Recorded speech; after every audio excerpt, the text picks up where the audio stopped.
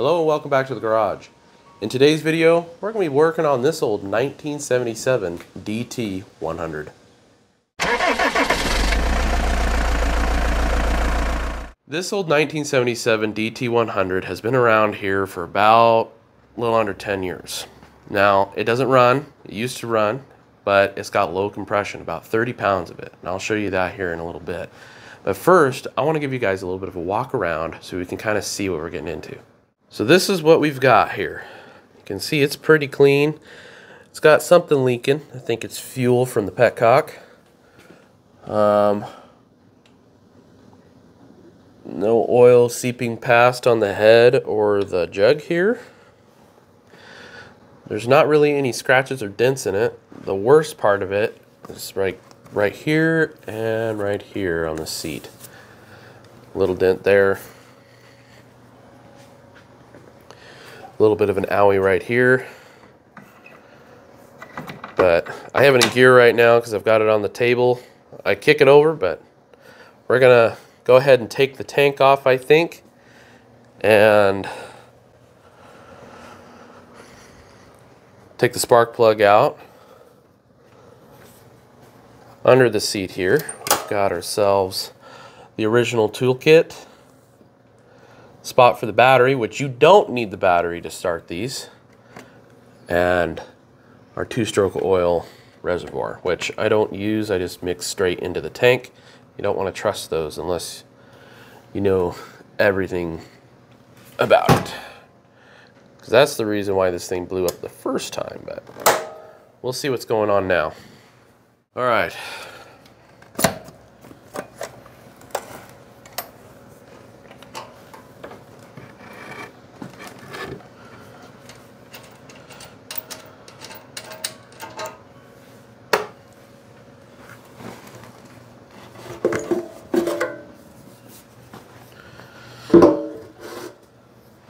So now that we've got a little bit more room here and you guys can see better, this is your coil. This is what makes the lightning inside of the combustion chamber, your little carburetor. And there's a few things that are a little broken over here. So that shouldn't do that. That should all be together. But it doesn't seem to affect the spark at all. But we'll go ahead and take the spark plug out. I'll hook up the compression tester and I'll show you what I'm reading there.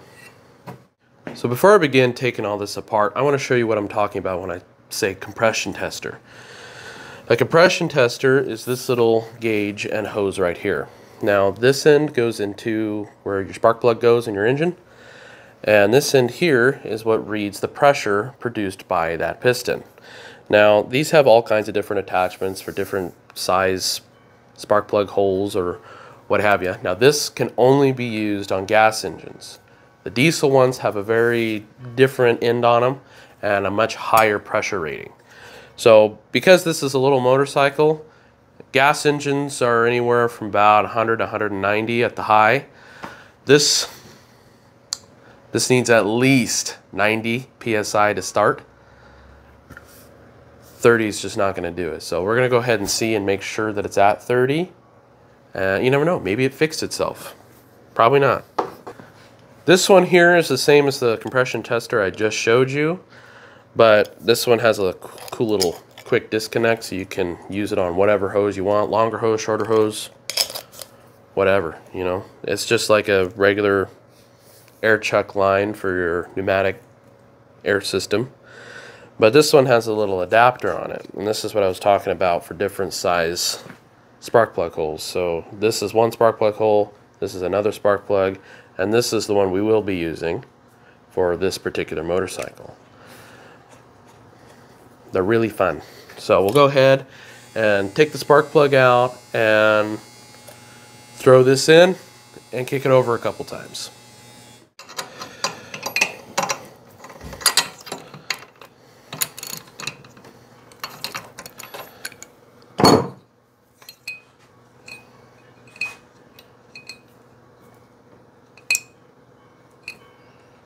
She's a little bit gummy on those threads there. So this will be a good example of what your spark plug probably shouldn't look like. Well, it's not too bad. So really what you want to see is that, well, kind of like this, but not as black. And I mean, it's a 2-stroke. There's going to be oil getting on it. But, oh, it smells like gas. Anyway, go ahead and put in our, actually probably easier to put the adapter in first.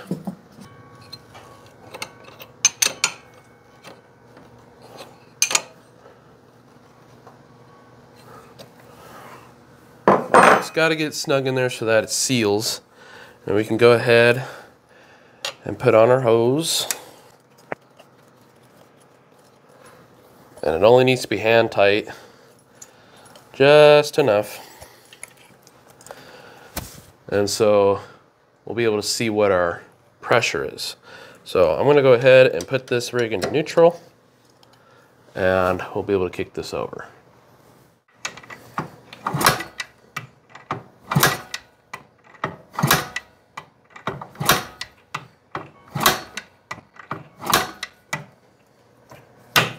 So it looks like we're sitting just under 30. So that would be some serious compression leakage past the rings, hopefully, or past something else.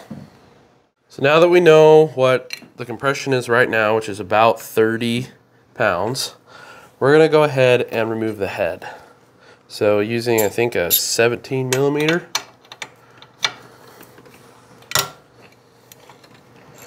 Go ahead and bust these things off.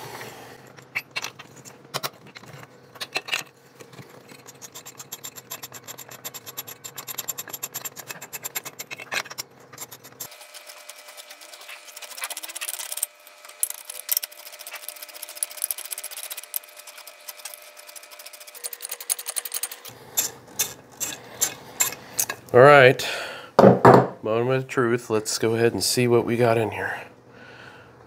Really like that to be out of the way, but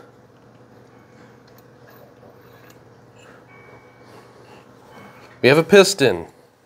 Well, that's good. Now that I've got you guys in a little closer, I'm going to go ahead and rotate the engine over. Now, I don't see, at least not on this side. I'm going to get in your guys' way here for a second and take a look. So it looks like we've got a little bit of scoring here on the end. A little bit right here. But it's not notched. I'll go ahead and get you guys in there now. So if you look right there, you see that scoring on the cylinder wall? Right about, or I guess right below my finger? That is not really good. And we've got some more over there. So this engine definitely had a little bit of an accident, but I don't feel any deep ridges. Maybe this one right here has a little bit of a rough spot, but I think we'll be able to put a honer in this, shine it up, get a new piston and ring, and go ride it. So before we can take the jug off, there are a few things we have to remove. Got to take the exhaust pipe off, and I'm just going to remove it completely. That way you guys can see better. And we got to take this carburetor off because this whole section here is going to come off, and the piston is just kind of sit there in between the lineup studs. So we'll go ahead and speed through that real quick.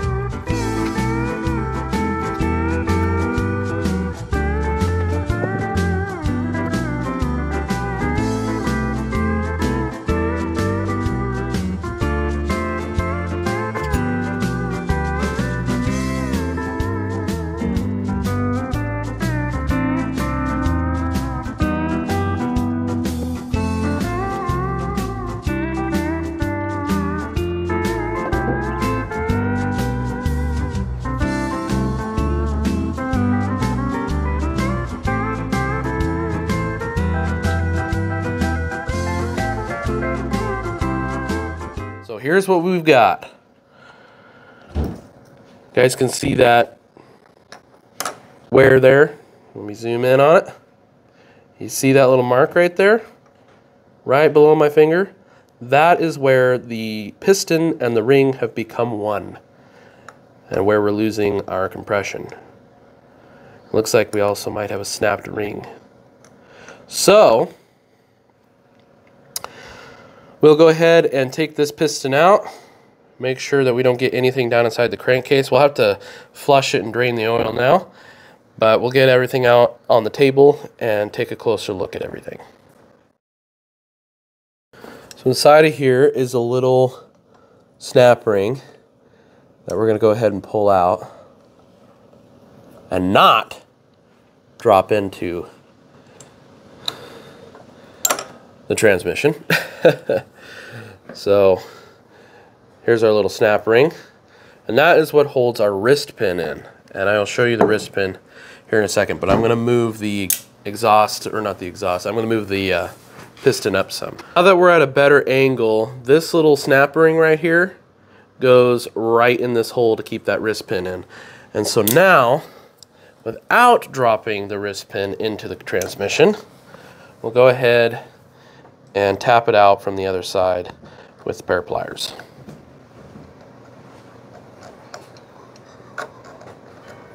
Come on, little buddy. All right, I'm going to go over to the other side. You guys stand there, watch it, make sure it doesn't fall out, all right?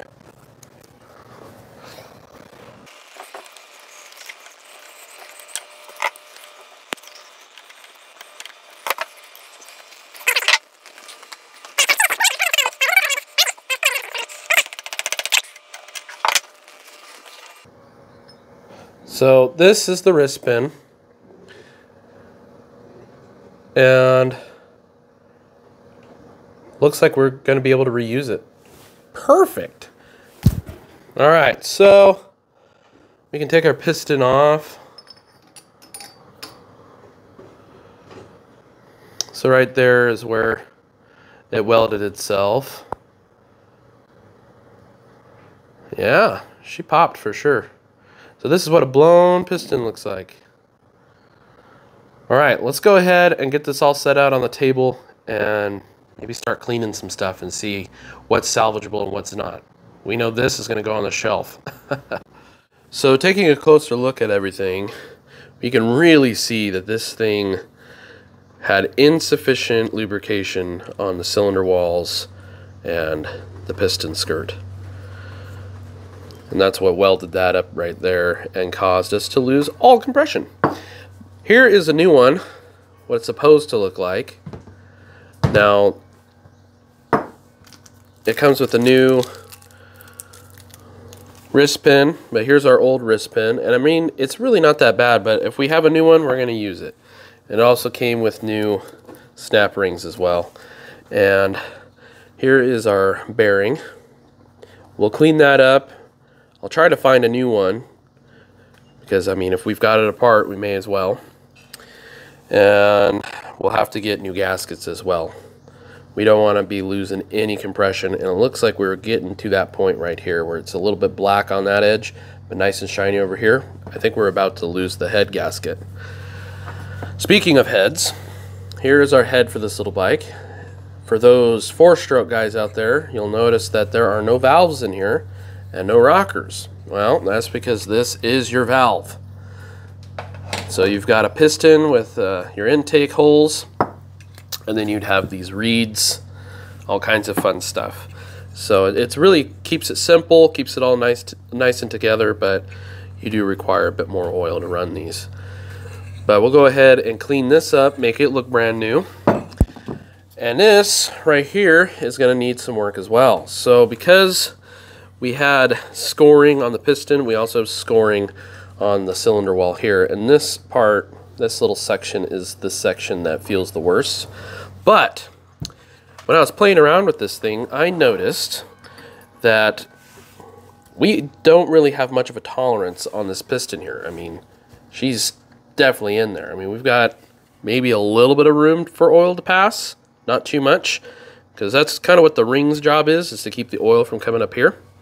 and for giving you compression, but we do have a little bit of leeway to hone this back out and make it brand new again for our brand new piston without, you know, having to worry about piston slap, which is when you've taken too much material off and this thing just jingles in there. You don't want that. So we'll go ahead and get a honer and shine that up, make this look brand new, get a new gasket down here, make sure every bit of this is clean, and we'll also go through the carburetor just to make sure it's all nice and done up. That way we cross all of our T's and dot all of our I's on this. So we'll go ahead and start cleaning.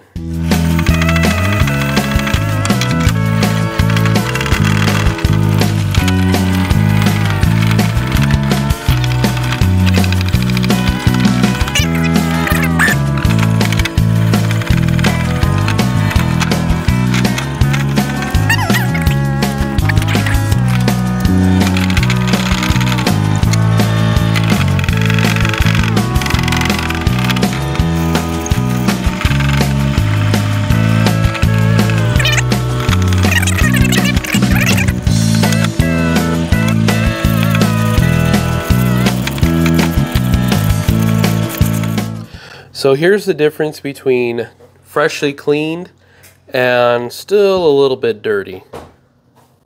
So we'll go ahead and get this one cleaned up and see what we are left over with.